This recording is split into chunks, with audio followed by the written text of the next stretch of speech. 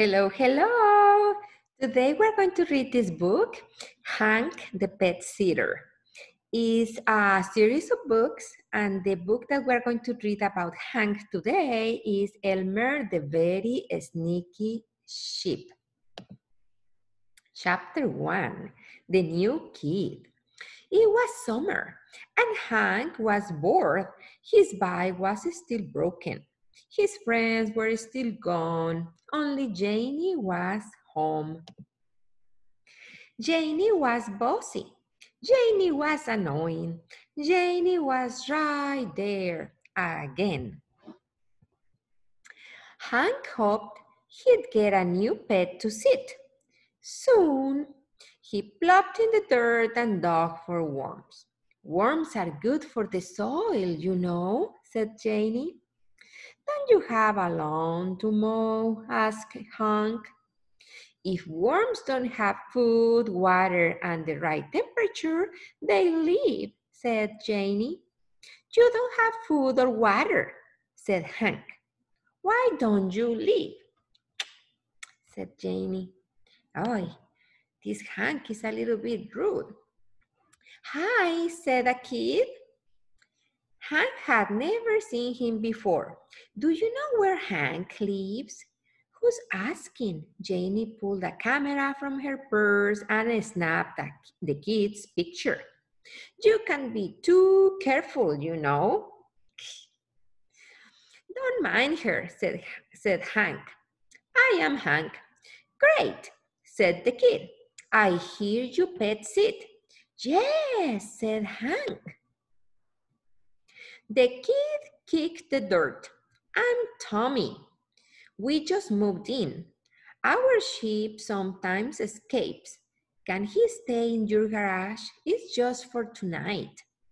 How does he get out? Asked Hank. Tommy grinned. He opens doors. Hank's eyes bulge. But he'll be fine, said Tommy. Our goat and dog won't be here to egg him on, said Janie. I don't like the sound of that. Who asked you? Said Hank. I guess it's okay. Great, said Tommy. I'll be right back. Let's see what is going to happen. Chapter 2. Meet Elmer. Tommy returned, pulling a wagon brimming with hay. Behind him trotted a fat sheep. This is Elmer. Hi, said Hank. Bah, said Elmer. He likes to lie on fluffy pine shavings, said Tommy. And here's some hay and clover, in case you don't want him eating your yard. He'll follow you for fruit or animal crackers.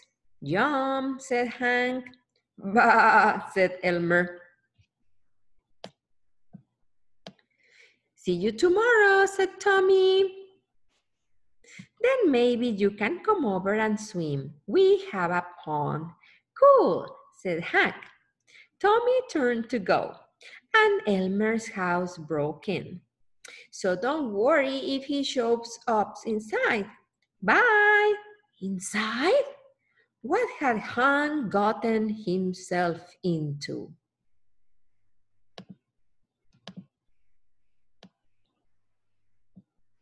Chapter 3, Back to Bed. That night, Hank snuggled under his bed covers. It sure was weird having a sheep in the garage. The house was dark. The house was quiet, except for that clump, clump. Was it a bulldog? Was it a ghost?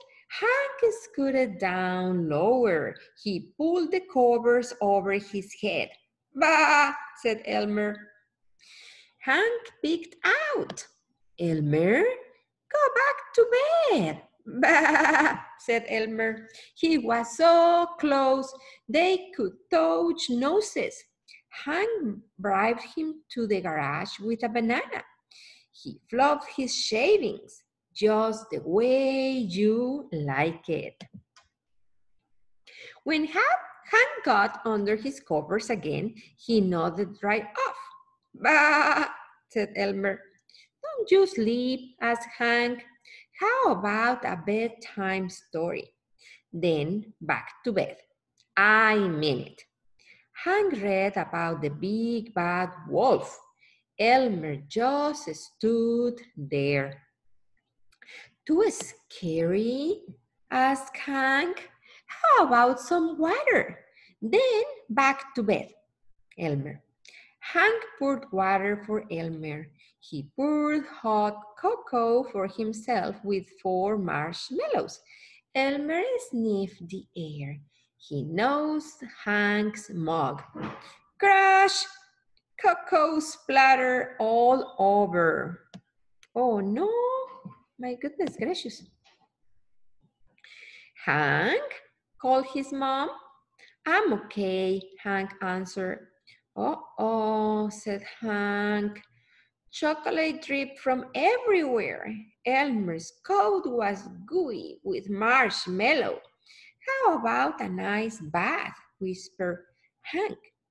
Then back to bed, Elmer. Hank yawned.